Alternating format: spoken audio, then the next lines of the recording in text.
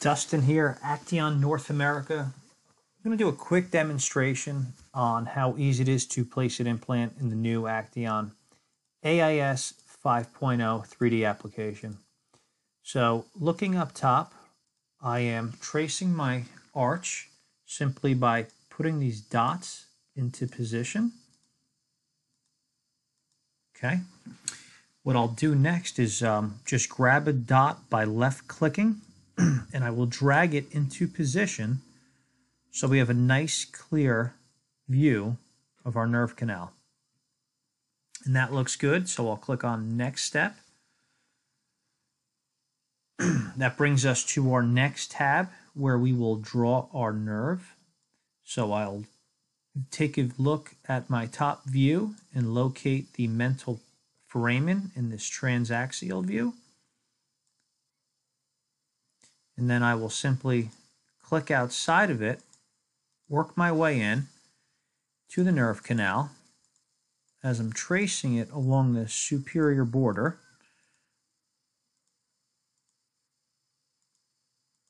Very good. From there, I'll click next step.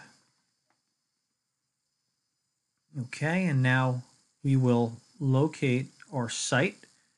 We're going to go number 30, and I'm going to place this on our buccal plate. Okay, I'll click next step. From there, this will bring us into our implant planning tab, which opens up a cloud-based implant library where we have the ability to customize it to our manufacturer or manufacturers of choice. So since we're tabulated on the BioHorizons, I'll just stick with a BioHorizons implant. And we have a 3.8 by 9. So I'm going to go with that implant. Now, what you're seeing here is a warning sign which our software gives us so that we don't ever jeopardize our patients' safety.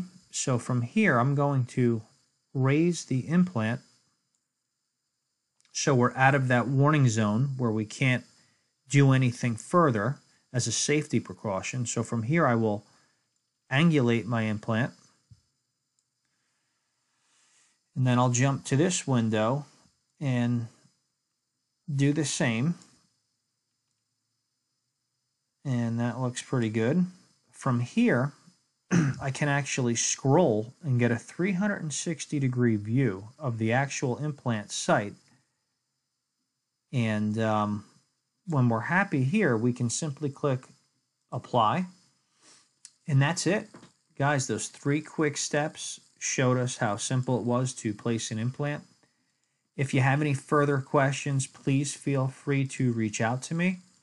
I'm available by the link below. If you're an existing customer and would like a further training, just reach out to me. Thank you for your time, everybody. Take care.